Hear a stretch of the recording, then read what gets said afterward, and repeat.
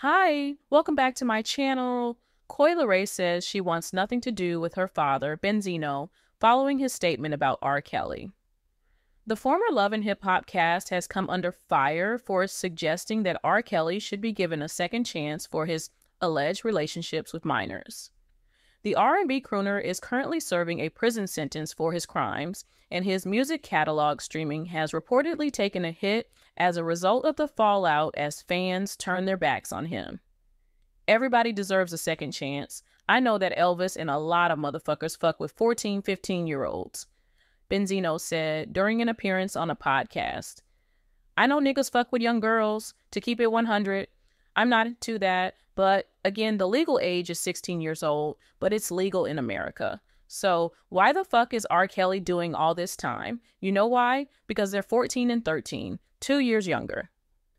Benzino added that the age of consent in America is 16 and questioned why R. Kelly was sentenced to 30 years in prison. He admitted that the crimes are sick, but the sentence is too lengthy, totally contradicting the purpose of the lengthy sentence. That statement from Benzino was enough to anger some fans, and even his daughter Coi Leray has since distanced herself from him in a strongly worded message on Twitter, X. I want everybody to know I want nothing to do with anything my father has going on, Coi wrote. I haven't spoken to him in over a year, and I don't condone or respect any of the interviews he got going on.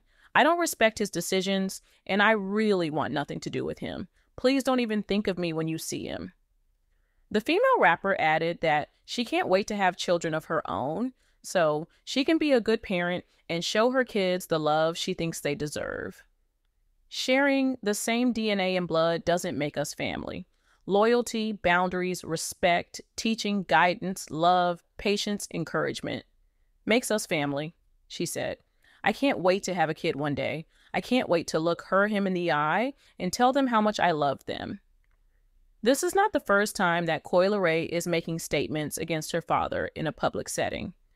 The two clashed in 2022 when he prematurely shared with the public that she had a collaboration with Nicki Minaj coming out. The move almost derailed the collab and resulted in a beef between Coi and Nicki Minaj's camp. Coi has since revealed that she and Nicki privately hashed things out.